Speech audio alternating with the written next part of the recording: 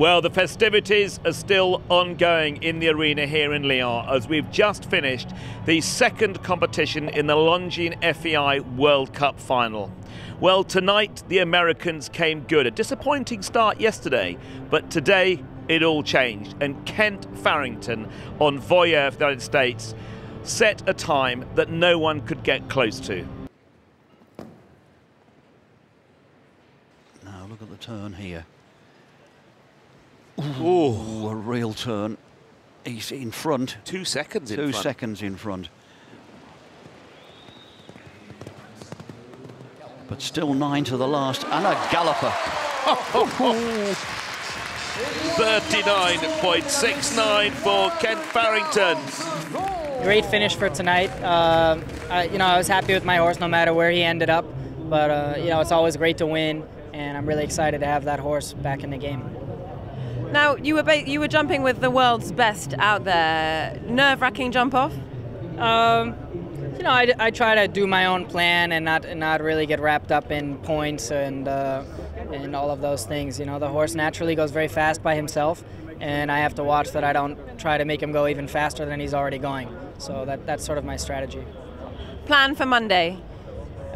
See how the standings look after today, and then we'll make a decision going forward. And the 2 rounds on Monday, is that something that suits you for a competition? I don't know. I think it's a special horse. He's careful. He tries his heart out. He hasn't been back jumping at this level for a while. So I don't know that he's so fit for that level. So we'll see how he feels after today. In second place, Swiss rider Steve Gerdat, who, let's not forget, has been bidding to win this title so many times and so close to it, and he's edged himself that bit closer tonight. In third place, reigning title holder from 12 months ago, Beezy Madden, also for the United States. She finished on third, so she has pushed herself up the leaderboard going into Monday. Last night I thought my horse jumped great. I had a little bit awkward jump at fence 3, added a stride, and then tried to make some time up. I made a tight turn back to an oxer and didn't really support it enough, and he had the back rail there, but that was my fault. And I thought the horse was great, and today he was fantastic. So.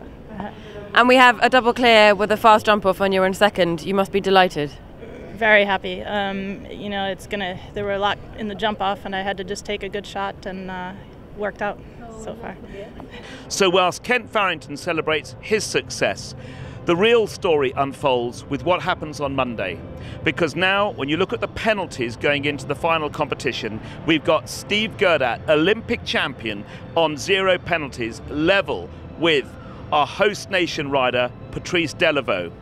In fourth place, fourth equal, Ludger Beerbum, Beezy Madden and Pierre Schwitzer, all on 4 penalty points. So really, one fence splits the top 7 going into the competition on Monday. It's very, very close here in Lyon for the Longines FEI World Cup final.